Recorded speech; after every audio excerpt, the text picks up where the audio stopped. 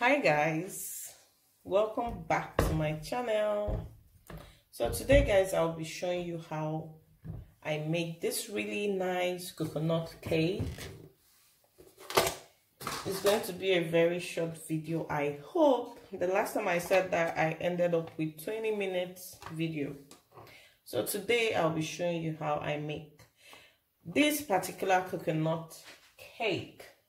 And guys, as you all know, that you can make cake using different methods. So I'll be using one method today. Right here I have about 50 grams of butter, but I'll be adding this little scoop. Let's say this is 10 grams of margarine. And then I'll be using this cup as the measuring cup. So I'll be adding 2 cups of sugar. Okay, maybe 1 cup is okay, I hope, or 1.5. Okay, 1.5 cups. Then I'll go ahead to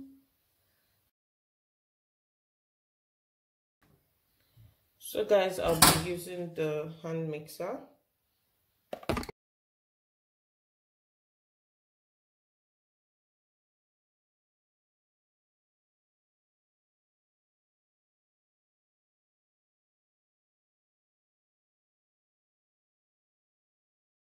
So I'm going to be measuring out the flour. I'll be using 2 cups. I'm using this as my measuring cup. And right here, I'll be using this baking powder. I'll be using a tablespoon of this.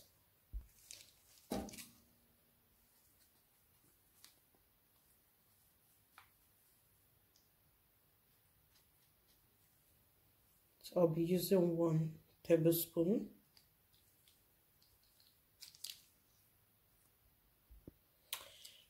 And right here, I have my baking soda. I'll be using 1 teaspoon of baking soda.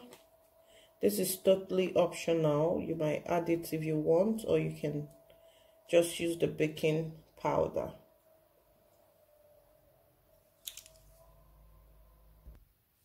So I'll be mixing everything gently.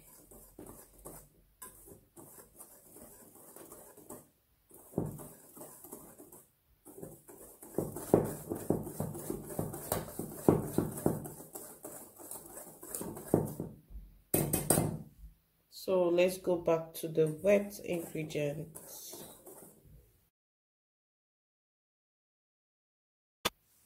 So now I'll be adding in some coconut milk into the, right here we have butter and sugar in case you missed out on that part. So now I'm going to be adding in some coconut milk.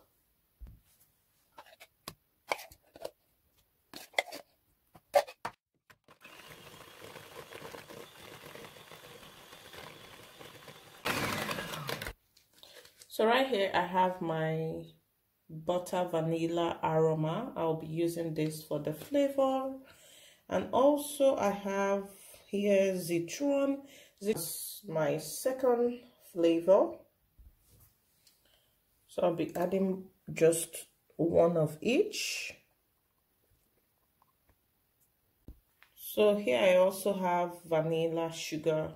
I'll be adding this. 1 packet of this is about 8 grams. So you can choose what quantity you want to add. So now, yeah, so I'll be using just 3 eggs because I'm making a really small cake. But I'll be adding this one after the other, so it would really mix well.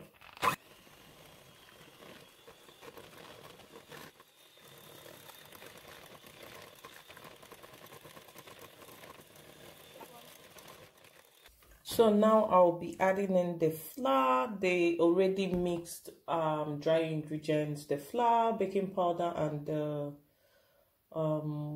baking soda. Yeah, so I'll be mixing everything, and then I won't put everything at once. I'll be putting them in batches, and then I'll be using a cup of milk as my liquid to mix everything properly.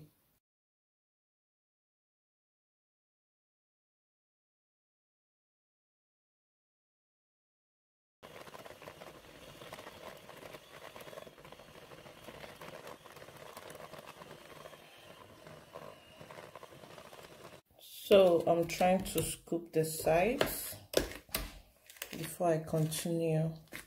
And mind you, you don't want to over mix.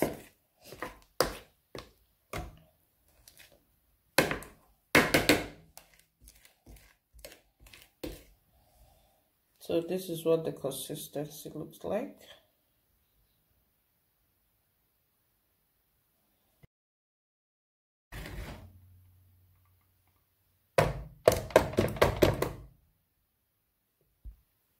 So this is the pan I'll be using to bake our lovely coconut cake. I already greased the pan, and then I put some flour on it, just not to let the cake stick to the pan. So I'll go ahead and pour in my cake batter. So guys, after this, I'm going to put on my oven, and then I'll put in the cake batter for now in the fridge.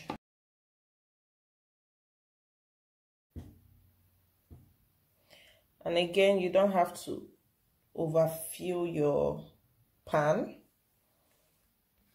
If you notice it's too big, the batter or whatever, you can get something else, another pan, and continue your baking there. So I like to call this small pan my taster pan. I am going to set this aside as well, and then I would show you guys the end result.